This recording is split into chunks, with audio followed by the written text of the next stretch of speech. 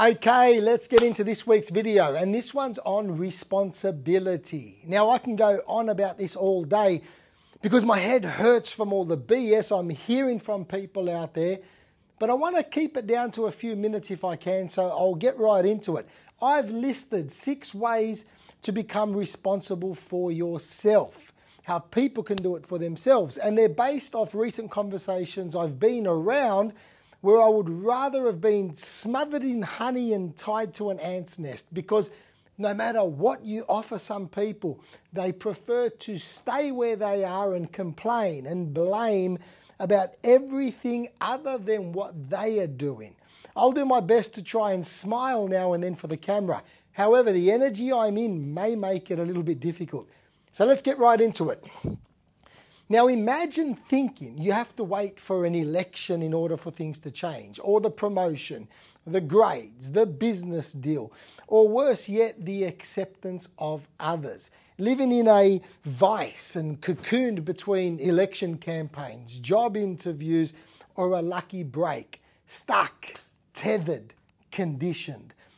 Compliantly waiting for permission to take your next sticky, tentative step and fearful to get it wrong, or perhaps offend somebody who disagrees. Too many people live like this, and they've normalized it. So many of these people will have inspirational fridge magnets or coffee mugs at home saying things like, live in the present, or shoot for the stars, and at least if you fail, you land on the moon, whatever that bloody phrase is. Or one of my favorites, you have to get lost in order to find yourself. Now, these fridge magnet coffee mug people make me laugh. It's like they have created a system to make fun of themselves and stay miserable. They should put another quote that says, a peacock that sits on its tail is nothing but a turkey. Now, I find that they have a lack of action, a lack of boldness, and a lack of courage. So in this video, I'm going to go through 6 things you can take responsibility for yourself so you don't have to rely on external elements to get what you want. And I'll share some personal examples of how they worked for me. Because one thing I learnt from many years ago was to throw myself into the slipstream of life. Ride the flow of it, knowing the direction it's moving. Sure, it could be bumpy. Every new behavior is. However, once you keep doing it again and again, and then learn to calibrate, learn to trust yourself, things begin to happen much easier. There's no blaming the government, the company, the manager, the team, staff, colleagues, your circumstances, because you become responsible for what you want and then what you get. A big lesson for me at first was that I had to be okay with not knowing what will happen, because not knowing what will happen is where I've learned it all happens. Not knowing what is happening is actually the happening. It was difficult to let go of all the stories and all the comparisons and all the fabricated outcomes and simply make life happen into the direction I was willing it, where I was choosing it to go. So before I get into the 6 things which you are responsible for, I want to add this. A person's identity is defined by their behaviors and their habits, and these are created from their beliefs. To get clearer on your beliefs, you first want to get clearer on your values. Lead with your values and you will live a more successful life, because they become your very own terms and conditions. So become aware of what your behaviors are, and if they are enabling and aligning with you. Become radical with this. Track every single area you wish to improve by creating an awareness around the stories you are telling yourself while in that behavior. From there, identify the core values which are being neglected, and then build the beliefs around them. After that, live the behaviors. Simples. So now I'm going to give you these 6 examples where you can be your own responsibility. I could give you 600 of them. However, I've got things to do, so I'm going to keep it short and sweet. Number 1, continuous learning. So take charge of your own education and skill development. Don't wait for formal education or job training programs. Seek out learning opportunities online. Attend workshops and read relevant materials. Learn about yourself. Remember, when you were a child and how curious you were, there was learning and experimenting in everything you done. Then, as we aged, we focused more on not getting it wrong than we did the process of learning how we learn to understand things ourselves. We were introduced to expectations from school and from teachers who graded us, to parents who wanted us to be a certain way, through to society who calls anyone that deviates off what is expected a rebel. So the longer you live into this traditional makeup of what is expected, the more money you're going to have to spend to unlearn all the crappy viruses it downloaded into you, or the more regrets you're going to have on your deathbed. Those that practice what I'm talking about know, they understand. Those that don't, where does it start? Well, it all starts with a book. Then sharing what you learnt about the book, then applying a few things from the book, then sharing that, then meeting other people to compare what they learnt, then maybe completing an online program or going to a workshop, meeting like-minded people, then compounding all of that by going to a multi-day seminar. There is so much data showing how compounding interest over many years brings you riches. But what doesn't get stressed enough is that by compounding learning and education over the years brings you wealth and fulfillment, resilience and increased capacity. Because if you keep doing dumb shit while waiting for your boss or politicians or society to give you permission or tell you what to do, you will always be avoiding your own growth and responsibility. So change because you're meant to. And the best way to change is to be challenged to learn new things. I often mention how much money I've invested in all of those above domains earlier. And at first, before the trajectory took off, I had people laugh at me. Why do you want a business coach? Give me the money and I'll tell you what to do. You're going away on another one of those 3-day cult things, are you? Now, these same people, after 10, 15, 20 years, are the same ones who are the most bitter, miserable, resentful people I know. They stay fixed, they act tough, but they're the most afraid and hide their failures in mocking others. I remember many, many years ago when I had little money and I asked a very wealthy person if I could take him to lunch. Friends laughed at me because here's me rubbing 2 coins together to try to magically multiply them. And I was going to pay. Like, how stupid was I? Now, the bill did make my eyes water. I didn't have much back then. However, I got to spend 2 hours with someone who offered me his lifetime of advice. He was not only financially wealthy with a large company, he also contributed a lot to society and had a great family structure, participated in great hobbies, and was overall making a huge difference in society. Compare that to the advice we get in schools from the majority of teachers who are controlled by a system that has a purpose: compliance, expectation, and shame. Now, I know many teachers who are fantastic human beings, and ultimately they all mean well. They have continuously supplemented their education. The ones that are making a difference, they've supplemented their education, and because of that, they've added so much value to a classroom and to a person's life. Think about it. Out of all the teachers we've had, we may have that one that we remember fondly, the one that got us, understood us. That's one in what? How many? Teachers are overworked, underpaid, and risk-averse. That's why they're called teachers, not doers. They're great at telling, poor at doing. Powerful at controlling a child through fear, and mediocre at demonstrating out there in the world. So for many, their belief system is in such scarcity, and that's who we have molding our children's minds. People who or teachers and people who rely on a union to get them a 1.5% pay rise every X amount of years because they lack the confidence, the boldness, the negotiation skills, the strength, the power, and the communication of value that they bring.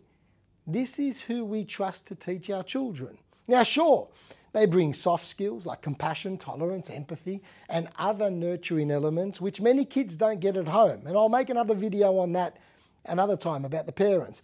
So for that, I acknowledge teachers.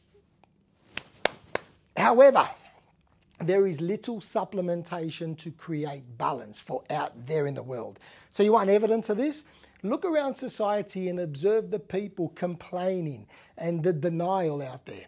Look at the levels of anxiety and resignation amongst the adult population, where in Australia, 1 in 7 adults are on antidepressants to help numb the lot that they have been given. I dare say there's a higher percentage who go to the bottle. So be a learner, always. Find out how you best learn and do a search on the internet. There's going to be countless of people out there whom you resonate with. So always upgrade yourself. Education does not stop after school or after university. It's actually where it all starts. And unfortunately, too many adults, particularly the ones over 35, are still trying to work things out the same way they did in school or waiting to be saved by the teacher. As I once heard, you are under no obligation to be the same person tomorrow as you are today. So, moving on. Damn, I can already see that this is going to be a lot more than a few minutes after that little rant. So let's get into number 2. Number 2 of the ways you can become responsible for yourself. Challenge comfort zones.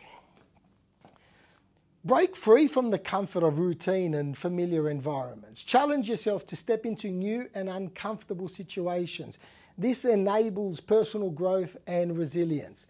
So I've never been too fond of routine, and I understand it has its place, like in things like business and training. However, spontaneity is where the magic lives.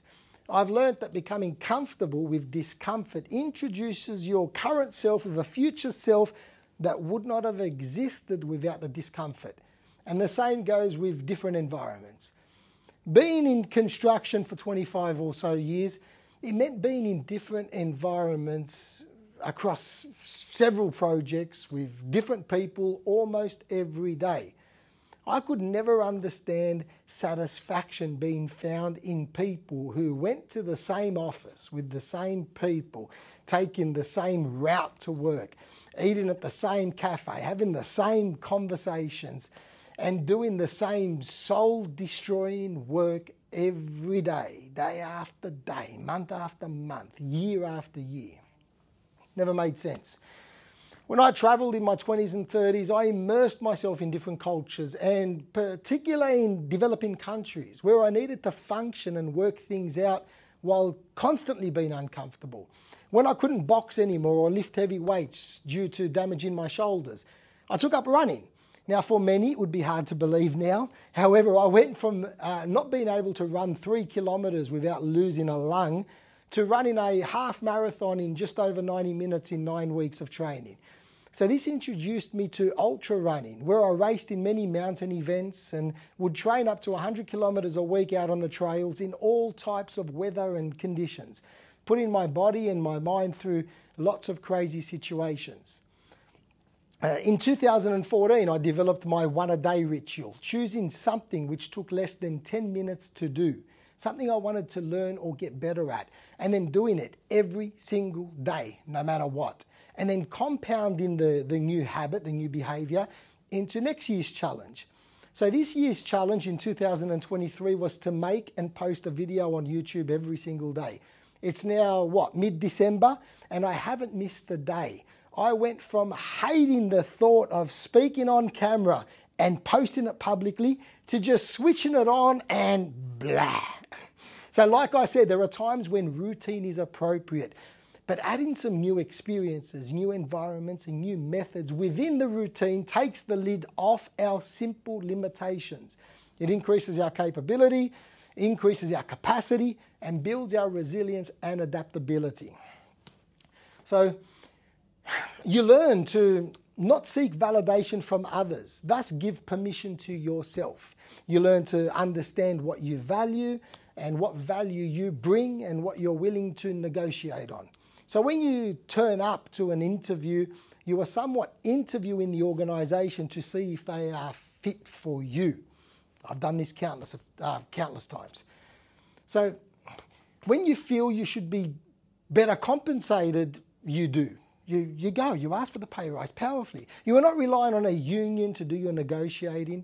You have the confidence to do it yourself.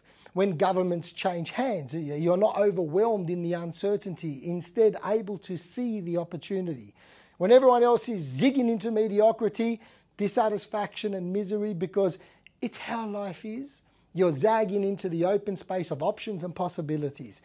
Your choice becomes your responsibility. So choose to get comfortable with being uncomfortable. Okay, let's move to number 3. Number 3, embrace proactive decision making. Okay, I just finished on choice.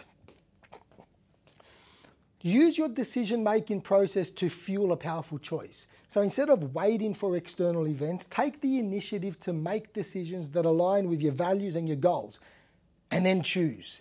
Too many people get stuck in the decision-making process, killing off any potential choices by contaminating them, thus leaving themselves with the least favoured of the lot and then blaming external circumstances when it doesn't work out as they wish.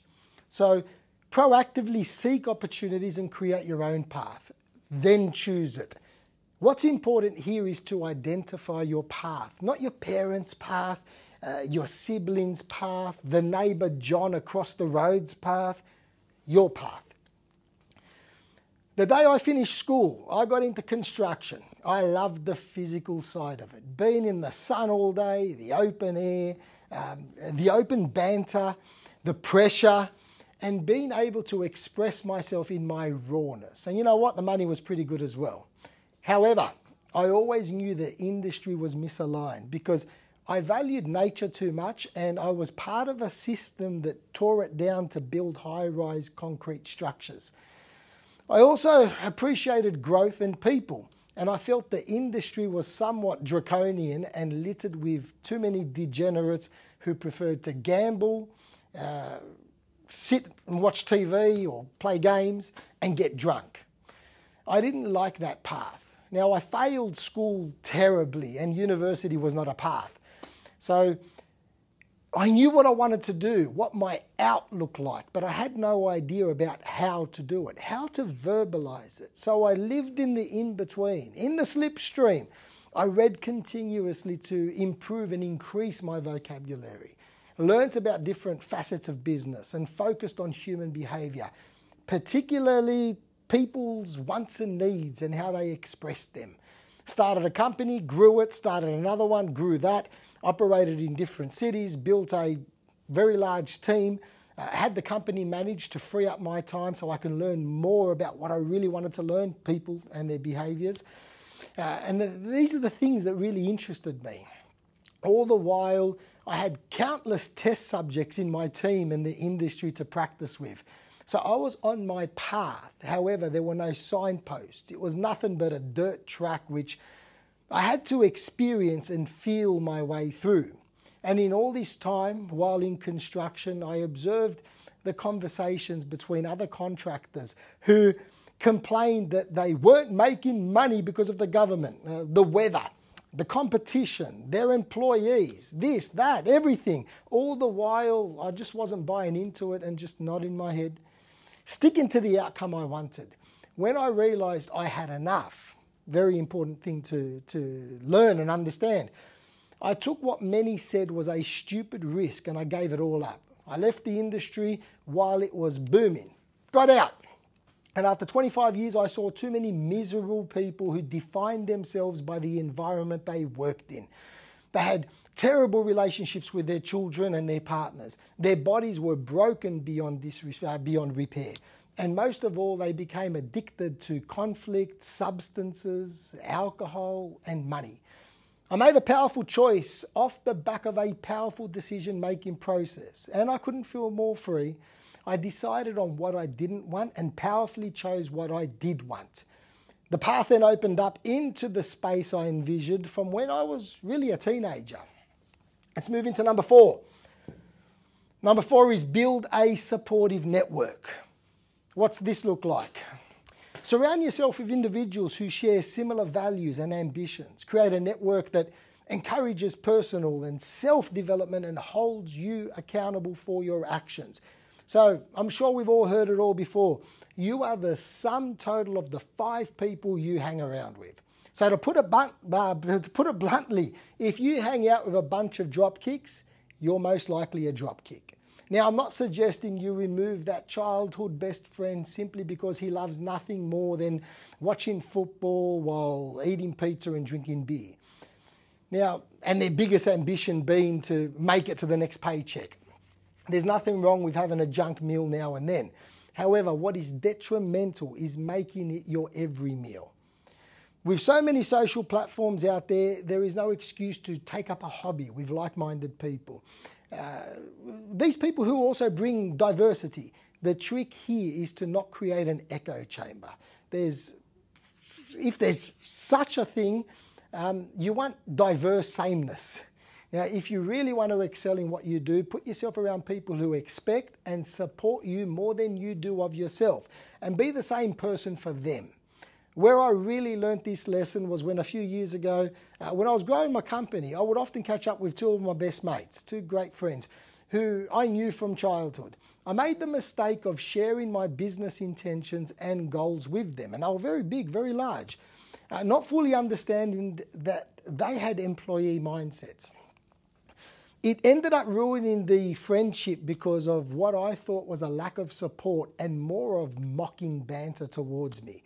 Fortunately, after a few years, the friendships have been fixed. However, it was a big lesson for me. Don't have business conversations with employee-minded people. Don't have financial discussions with financially poor people. Don't share deep secrets with people who gossip. Don't have personal or relationship growth conversations with fixed-minded and unwilling people. Don't be optimistic with a pessimist. So I'm sure you get my drift here. When I started sharing my ambitions with ambitious and ethically aligned people, I started building a network of support and accountability. And some of the best and most trusting friendships and relationships have come from these environments where we have no historical context. So like I said, if you have childhood friendships which don't grow you, but bring some fun and fond memories, choose the time, the relevant frame of mind, an appropriate place to entertain them. You can recover from a rich junk meal a rich junk meal that you have now and then, but not if you're consuming it day after day. Nurture optimal environments so you can perform more optimally. Number 5, what do we got? Promote open communication. So demonstrate your beliefs and values. Engage in open conversations with others. Share your perspective and encourage constructive dialogue to create understanding and change. Now, being vocal about your beliefs and values does not mean forcing them onto other people. It also doesn't mean to be radically fixed to them like a zealot who is unwilling to learn a new perspective. What it does mean is confidently standing your ground, standing for what you stand for and communicating it openly, while at the same time being open and receptive to the beliefs and values of others. It's about being committed, yet not attached, and also to be willing to walk away rather than comply or fit in when you know it doesn't feel right. This is the place where self-assurance, confidence, and high self-esteem reside. Once again, this is where an increased vocabulary helps. When we have more words, we can better communicate our perspectives, better understand the meaning of these words, lead constructive dialogue, and negotiate or facilitate change. There's nothing worse than being in a group situation with someone, and then when each party goes their own way, one of the people then starts disagreeing, starts bitching, whining and complaining about what happened. I'm like, why didn't you speak up before? All these things, if they're important to you, what's the go? But no, they just prefer the gossip. Gossip is the currency of the poor, and in my experience, people who have low confidence, low self-esteem and self-assurance tend to be the biggest facilitators of gossip. In today's society, it seems that if someone shares an opinion which goes against the status quo, they are labelled as polarising, when all they are is doing is sharing an opinion which many disagree with. Many adults seem to still be living in an outdated, childlike world existence of children should be seen but not heard. Why are they choosing to still live like that? You got a voice, learn to use it. I came from a very strong, opinionated and passionate family dynamic. Comes with having a Greek background. Yeah, I then went on to a very tough, bold industry in construction where I had to be, like I said, bold in my communication. Otherwise, I would have got eaten every single day. Now, I'm not saying to be rude, dismissive or arrogant. It's more about setting clear and definite boundaries. And those things may happen while you're experimenting with this, but you're getting better. And sometimes to understand what those boundaries are, we not only have to cross them, but we have to allow others to cross them. It's who we be and what we do afterwards which is most important. Now, I remember, here's a good story. We had a contract on a $400 million project, and in every contractor's weekly planning meeting, the man running the project spoke terribly to every contractor. He was an arsehole. When he started with me, I simply just got up and walked out of the meeting without saying a word. He rang me. Don't you ever fucking walk out on me. I hung up. He rang me again, screaming and sweats. I hung up. Then he rang me the third time. And when I answered, before he could say a word, I told him, change your tone or I'm going to keep hanging up. So he spoke with a different levelness, asking me if my team will accomplish everything that needed to be accomplished for the upcoming concrete pour. I said, we will. We always do. He then asked me to come up to the office so we can have a chat. I said, okay. So I went up, and once there, he started his intimidation again, threatening to tear up our contract. So I just silently got up, walked out, and I didn't answer his calls all day. Eventually it escalated and the construction manager called me, and I boldly communicated that as a professional I would not be spoken to like one of his minions, and unless things change I will cease all verbal communications. Now, I knew the contract couldn't be torn up, and I also knew that them communicating to me through my team on high level matters would be a massive pain in the ass for them. So we ended up having another meeting the next day where I laid out my standards of communication. He could speak to every other contractor as he wished. That's their problem if they didn't want to do anything about it. However, with me, I expect to be spoken to as a business owner who is exceeding all expectations and continuously bringing great value to the project. So what's the lesson in this? Teach people how to communicate to you. With you. I went from viscerally hating this person to having one of the closest, most trusting relationships I ever had in the industry. We went on to win every contract thereafter and done many projects together. And this person was heavily responsible for much of the wealth which I acquired while I was in the industry. Also, and best of all, I even watched his communication change with other contractors over the years. This happened because I communicated my standards, was very vocal and demonstrative of them, and most of all, I boldly stuck to them, which in turn created a powerful change in the behavior of the other person. So it not only created an unlikely friendship, it bought me millions of dollars in future contracts. The last one, number 6, in the easy ways to become responsible for yourself is lead by example. Demonstrate the behaviors and the habits you wish to see in the world. So by living in alignment with your values, you become a catalyst for change, inspiring others to take responsibility for their lives and make positive choices. Because in an era where there is little trust in corporate and political leadership, I still can't understand how people are looking to them for guidance and for permission and validation. We get told to dob in a neighbour on some anonymous hotline and publicly shame someone who doesn't comply to often some stupidity, while all the while the ones making these requests are the sleaziest snakes amongst us, and they keep proving and showing this. Nurture your own leadership based on your own unique qualities, and there will be those who appreciate and support you, and there will be those who are totally misaligned and will get out of your way. Because if you play the game of always wanting to be liked, you're most likely selling yourself out or sitting on the fence pulling splinters out of your ass. So for me, responsibility means taking ownership and being of cause to what matters most to me in my life. Yes, it's about me. I'm responsible for myself. Responsible for what goes wrong, responsible for what happens the way I want it to happen, responsible if the team have stuffed something up, responsible if I let someone rip me off, responsible if I miss my little girl's soccer game because something important came up, responsible if I lose my temper, responsible for the success I get. More than that, I'm responsible for those around me in my life because they are in my life. It's about me. I value things like autonomy and passion and individuality. So if I go against those values and sell myself out, I become a fraud to myself. And energetically, I know it. I can bitch and blame and say I was made to comply.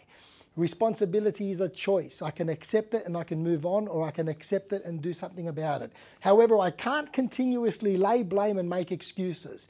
My earliest memory of being responsible for myself was when I was 12 years old. And funnily enough, my actions caused responsibility to be taken off me. Now, I was a school prefect in my final year before going into high school. And one day in the playground, a friend of mine was getting picked on, bullied. So upon intervening, I ended up having to not only defend him, but also defend myself and finish the fight. So I got into trouble for stopping a fight and lost the responsibility that came with being a prefect. And I clearly remember that I did not give a stuff about it in that young mind of mine. I could have saved myself by admitting what I did was wrong. However, as a 12-year-old, I didn't believe I was, and I didn't have the vocabulary to express that. I was backing a mate who was getting bullied. I was called stubborn and told I showed no remorse for my actions. Now, it was at that young age my young mind realised that there was something wrong with the system. It gave me, however, credibility in the playground. So fast forward to, 44 years old, and I'll still defend someone who is being taken advantage of, friend or stranger. And I have countless examples of doing so. It's my responsibility. So when you turn up with courage, make difficult decisions, and get back up after having your ass handed to you time and time again, you come back stronger. It motivates you. It sparks something within which you never knew you had. And when you support that spark and supporting and generating life is what you're doing. This is what leadership is. Not some bullshit title somebody gave themselves because they made the corporation millions, yet they don't even know their kid's favourite colour or best friend's name. Or they walk past an old lady who is having her purse ripped from her hands in the street. Or those that turn their back in conflict and avoid provocable conversations and scheme behind people's backs for their own personal advancement. Lead by your own example and through your own values, and people will know that you are authentic and what you are capable of. They know where you stand and they know where they stand. So, these are the 6 easy things you can immediately start doing to take responsibility for yourself. I could have gone on for hours. I've said a couple of minutes and I don't even know where we're at right now. Pick one and work with it until you see some traction. Then pick another one, and then so forth. If you try to do them all at once, there's a chance you're going to get overwhelmed and find yourself disinterested, just like back in school. So understand the power to create change lies within each one of us, each individual, waiting to be harnessed through proactive and intentional living. Instead of passively waiting for external events, take charge of your life by curating a frame of mind of continuous improvement, setting clear, aligned goals, and aligning your behaviors with your values. Because,